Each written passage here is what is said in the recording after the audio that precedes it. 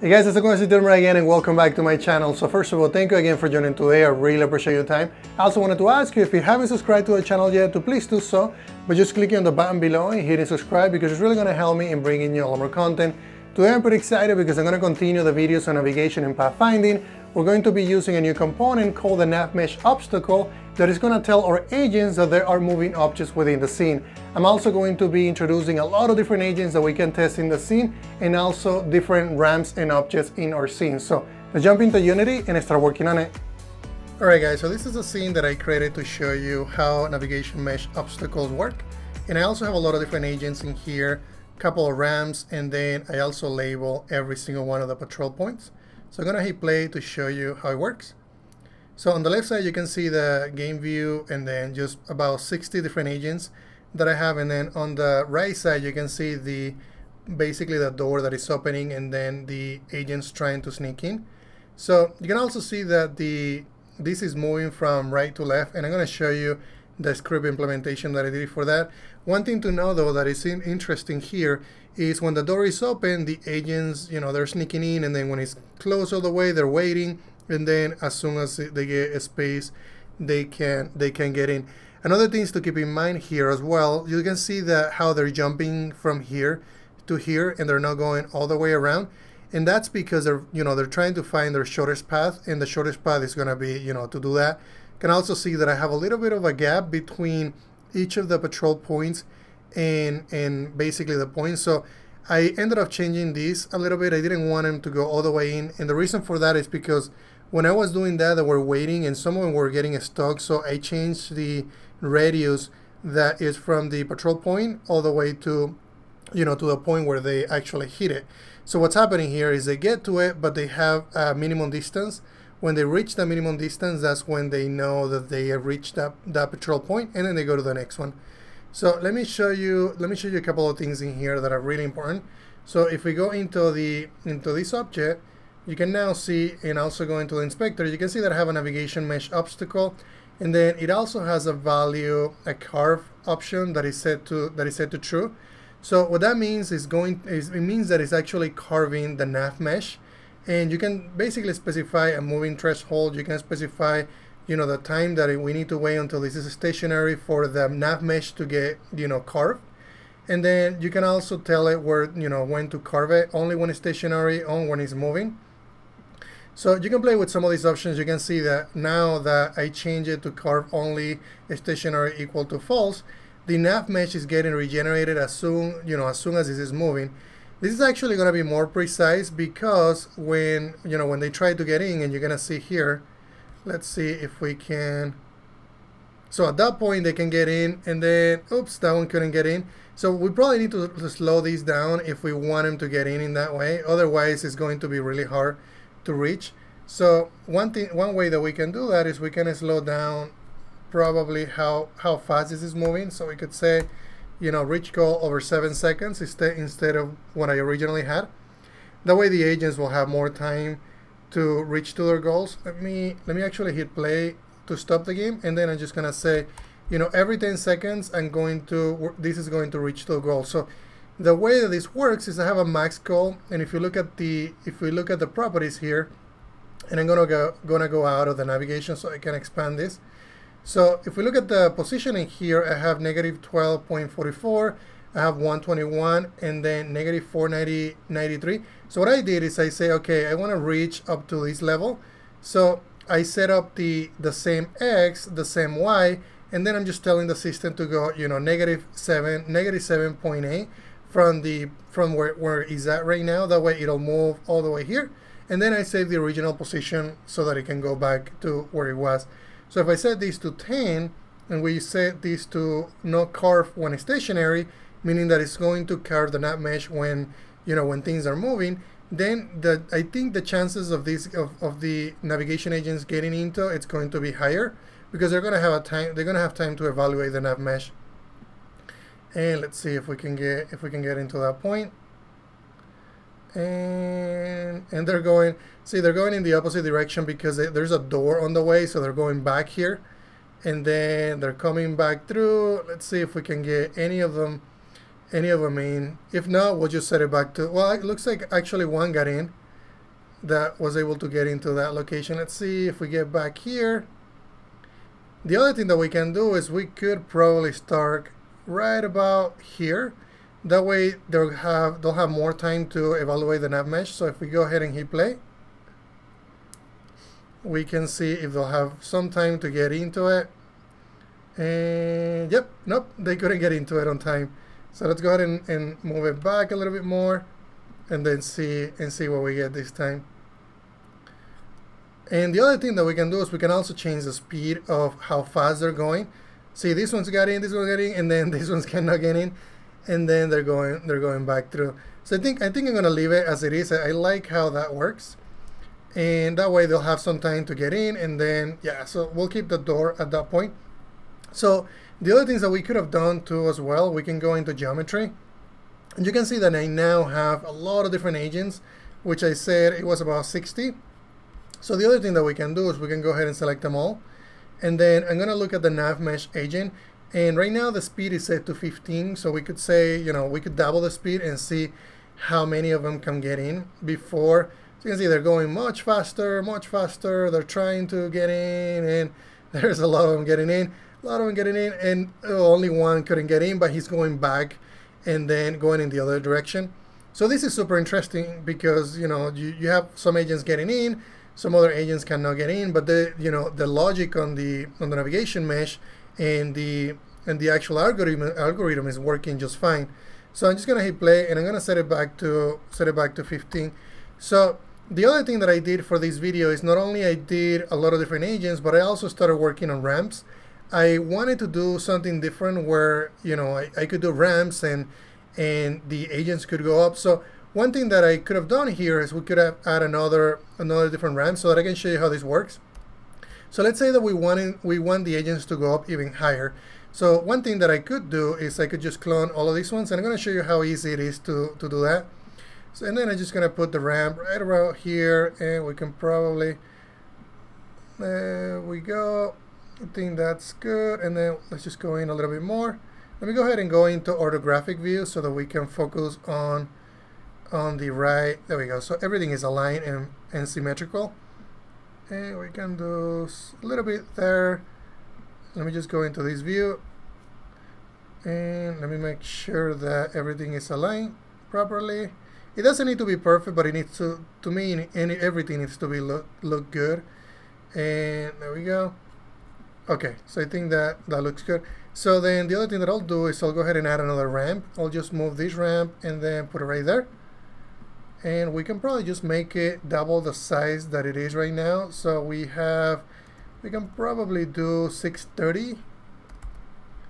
Right about 630, there we go. And then I'll just, that way we can get some of the agents to go here, and then they can basically go around and go down. So I'll just move these down. Okay, how about we make it bigger than that? Let's go ahead and make it 20. I'm just curious to see, and yeah, let's go ahead and do that. And then what we'll do is we'll put it right here, and then they can come back down. Okay, and let me make it a little bit smaller actually, because okay, there we go. A little more smaller than that. There we go. And then I'll just bring it in a little bit more. I think it was just too much. Okay, so what we have right now is we have a couple more, basically more floors. That's what I call them. Let me go ahead and put them in order. So I'm gonna put them right there. I'm gonna call them floor. And then the other thing that I wanna do, I wanna make sure that I have, how many points I have? I have 6, right? And this one right here is the last one. So I'm just gonna clone it. I'm gonna put this one right over here. That way we can get some of the agents to go up. And then I'm just going to, the other thing to notice as well, if you can see from here, is we have a collider, right? And I created that on the previous video. This is a capsule collider, but it wasn't a trigger collider, so that's a change that I made to the previous tutorial. Is I didn't as a trigger because I didn't want him colliding, the agents colliding with this. It was just creating really different effects, so I ended up just using on trigger enter and on trigger exit instead of the on collision enter and on collision exit. All right, so I think we're good there, and I like how that looks. Let me see how much we are racing from the bottom. Okay, I think that looks fine. Let's go ahead and go here. And this one is going to be a different number, so let's go ahead and increment it. This one is going to be 7. And then I'll just rename this one as well here. And I'm going to show you a trick that I found where if we need to do this on multiple objects, because if I go into player, you can see the player has an array of 6 elements. So if we want to apply, that new patrol point to all these, we don't want to go through each one of them and apply them. Instead, I want to do it, in a mass. So what I'm going to do, and this is something that I did before, is I selected them all. And you guys probably already know this, but I found that it was really cool that I can actually associate a new component through the inspector to multiple components. So I'm just going to do 7, and if you do 7 in an array and you already have an element, it's going to assign the previous element that was already added. But the other cool thing that I found is you can see that I have all of those selected. So I can also drag and drop these as soon as all of them are selected. As long as all of them are selected, you can see that every single one of them got the new patrol point. All right, so I think that looks good. The other thing that I want to do, let's go ahead and add a little bit more. Let's maybe add this little ramping here, so that doesn't look boring. It looks cooler. And we could probably just rotate it about, let's go ahead and do 90. And that means that we might need to make these a little bigger. Not the ramp that I have, but the floor. And I'm gonna go into my orthographic view again. Okay, that looks okay. Let me make sure, there we go. It's gonna go in a little bit more so that we can see everything perfectly. And then I'll just come down a tiny bit. Okay, let's go into perspective. And I think that looks good. Let's go ahead and move this back maybe about here. And there we go. Okay, so one thing that I don't like is we have a little bit of a gap here. And maybe those are my eyes. Okay, I think it looks fine. I'm just exaggerating here. Okay, I think that looks great. So I think the other cool thing that will be good to have is, what if we add a little bit of a tunnel? And yeah, let's do that. Let's go ahead and add a tunnel. So I'm gonna go ahead and let's go ahead and raise this. I selected them all, and then I'm just raising them. And let's see if I can make this in a way that we can see it through. So I'll just make it all transparent, and then that way we can see everything. The other thing that I think I'm gonna do is I'm just gonna do one. That way, if we do transparency, it doesn't really add a gap between the tiles. So I think if I do something like that, that will work. And then let me see. Let me go into local, and we can go ahead and rotate it. Let's see. I need to rotate it. Nope. Not on that axis. I need to do it on Z. Let me go ahead and try this one more time. Okay, yeah, I need to rotate it in multiple because it's already rotated, so that's fine. We can just do something like, let's go ahead and go into ISO mode, and then this view. That way I can get a perfect, not a perfect, but something that looks, there we go. Something like that works fine. And then I'll just duplicate this guy. And let's go ahead and go into perspective. And now what I'm going to do is I'm going to snap these vertices with that. And there we go. And then let's do the same thing with this one. Just going to snap that one with this. And I think this one is incorrect. There we go. And then I'll just move this one back. And then now I can see that this is bigger. That's okay. We'll just, and the reason for that is because, let's see. Oh yeah, I made it just way too big. Go back into ISO. And it's crazy how much magic you can make with, with a cube. How much stuff we can get done. Okay, so, and that's probably the reason why I created a game called Cubics, because I really like that style. All right, so I think this is okay. I think that's fine. It doesn't need to be perfect. So the other thing that I want to do, let me rename this, and then we'll add some different style to a different material to the tunnel, and then we'll just do floor here, and then the step, it's going to move right here with the other steps, so everything is organized. Awesome. And okay, so now what I'm gonna do is I'm going to go into material. I'm going to create a new material. This one is just gonna be a tunnel material. And I'm going to associate that with this one right here. Hopefully I selected them right, that one, and then that one. Awesome. So now let me go ahead and make sure that they have the proper material. So this one does, this one does, and this one does as well. Perfect. So what I want to do is I want to add some transparency. So let me go ahead and collapse the box collider, and then we'll just make this transparent. We can either do transparent or we can just do it fade. I think fade will look better, and then I can just do something like this. Yeah, I think that works perfectly. And let me try something different here and then change the smoothness. Okay, I think I like that. What if we do transparent? Okay, now transparent, I don't like transparent. I think I like how fade looks. And we can go all the way black. That way we don't see. There we go. I think that looks really cool. All right, so now we have a tunnel. We have a new patrol point that the AI is going to be visiting. And then they're basically gonna go up this tunnel and then come here and then come back down. Let's see if everything works.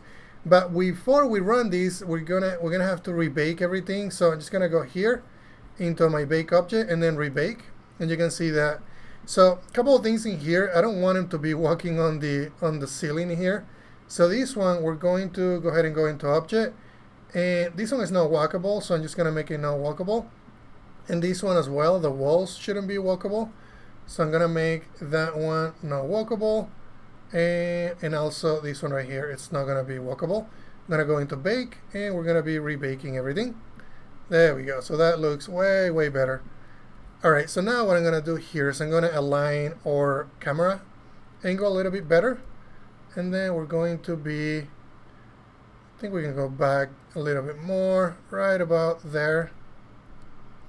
Really want to be able to see the patrol points better. So maybe I'll just tilt it a little bit. And we can, okay, so I think that's perfect.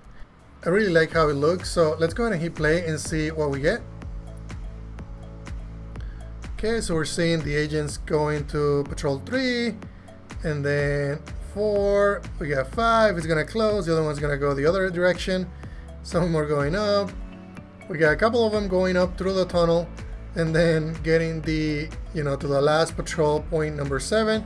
I'm gonna go ahead and focus in here so we can see better as well as they go into that tunnel. Let's go ahead and focus on that. You can see how they go into patrol point. And they're coming down, so everything is working fine. I'm really happy how this looks. So just as a summary, I show you how you could do and use the NavMesh obstacle. I didn't really explain it really well, but let me just show you a couple of the options before we wrap it up. One of them is going to be the shape of the moving object. So if you're using an object that has kind of like a box shape, then this is going to be the obstacle that you want to choose. Otherwise, you can use a capsule. You can also offset it if you want to change the center. This is just a vector 3, and then the size is also a vector 3. You can resize that if you like. And then carve means that if you want to carve the nav mesh, otherwise it's going to happen. This is going to happen automatically. And then you have some options to determine how the carve happens. If it happens only when it's stationary, or if it happens when the object is moving. So I think I'm going to call it good, guys. If you guys have any questions, please let me know. Alright guys, thank you for watching this video today. I really appreciate your time, and if you have any questions about anything that I just showed you, please let me know in the comments. Also be sure to check out gamedev.net because they have great resources for game developers, and also find me in patreon.com where I'm basically posting what I'm doing behind the scenes, and also early access to source code. Thank you very much, guys.